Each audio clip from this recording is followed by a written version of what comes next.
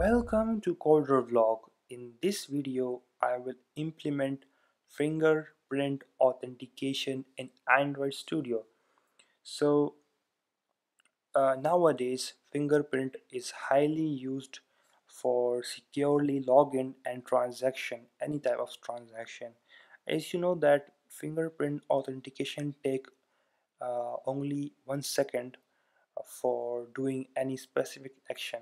So with the fingerprint, you can easily securely log in and do any transaction within 1 second with only one finger.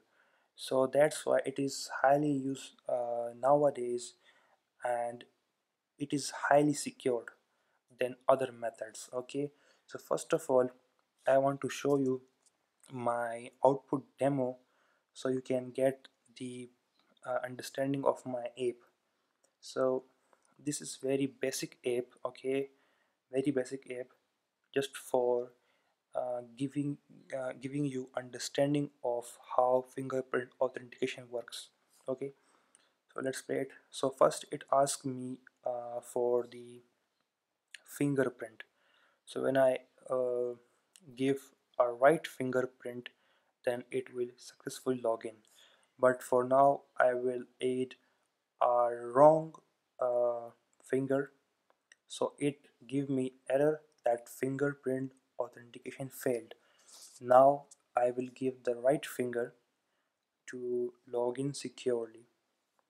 So as you see, when I give the right finger, so it logins successfully, and this is a very secure way and very easily you can log in and you can do transaction without adding your email address and password and that long stuff. Okay, so it improves user experience.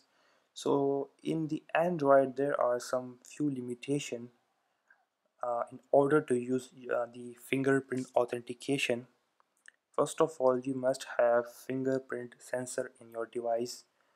The second is that you must at least register one fingerprint in your device through setting.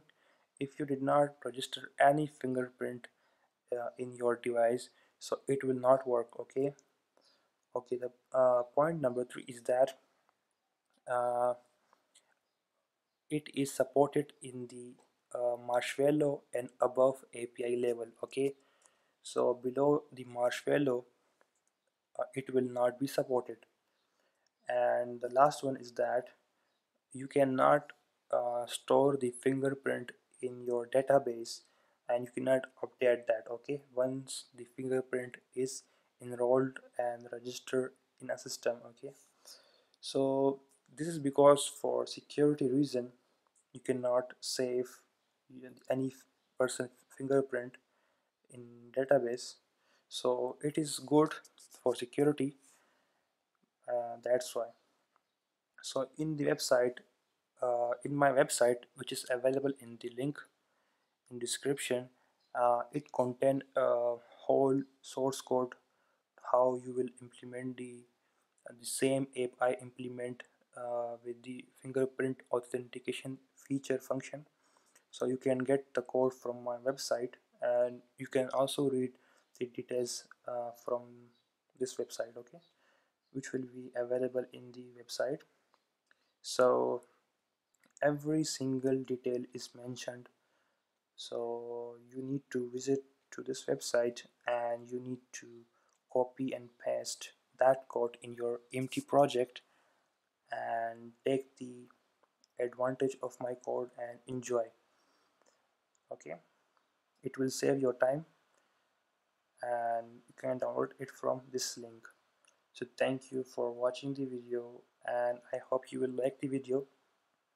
Yeah, and if you want to, you can suggest me any topic, any subject, so I will create video on that topic, on that particular subject. Okay, so for now I will say bye bye and see you in the next video.